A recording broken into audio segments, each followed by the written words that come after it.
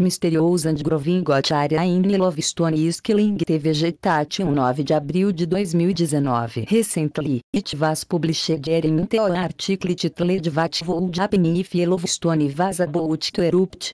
In that article, a geologist assured that there is nothing to worry about this supervolcano. Was eruption would change life on every planet. However, no scientists have released new information about this region, reported below in Pulseable Summer's article. Content of the material proven truthfulness, from original reliable sources. In the case of a thesis or scientific opinion, the truthfulness of the statement of the person involved, and not the fact declared by it, can only be guaranteed. Mysterious and growing got area in Yellowstone is killing the vegetation when the authorities say there is nothing to worry about. You immediately start worrying. So, get ready because the specialists will monitor the magma underneath the Yellowstone National Park and its surrounding site. That satellite imagery of the park shows a mysterious massive bright pixels that eventually become a zone of days of trees nearly formed and a dead vegetation area that was not there before. Recently, we discovered another phenomenal example of thermal change, the emergence of anti-linear thermal area, which has occurred in the last 20 years.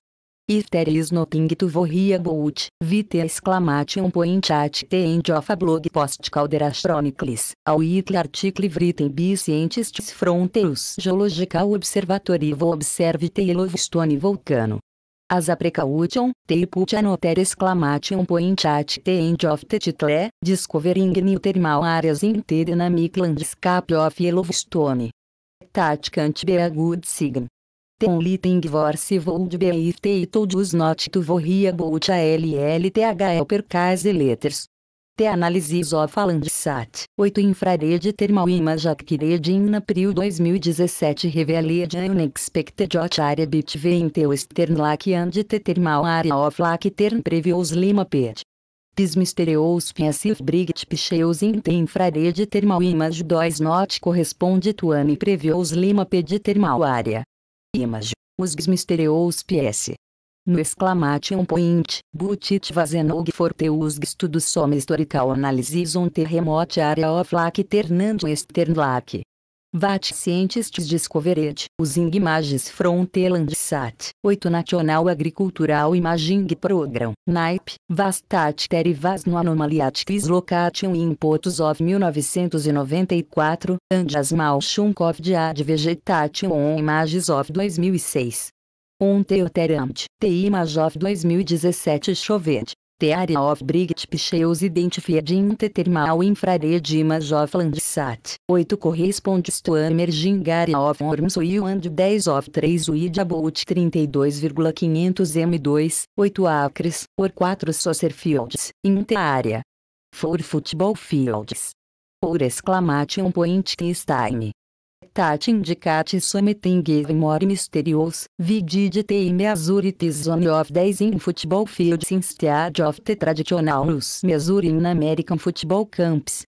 To count the concerned observers of the Yellowstone supervolcano, the blog article points out that a thermal area is a set of thermal features, such as fumaroles, hot springs or geysers, surrounded by hydrothermal altered terrain, hydrothermal mineral deposits, geothermal gas emissions, soil and or lack of vegetation.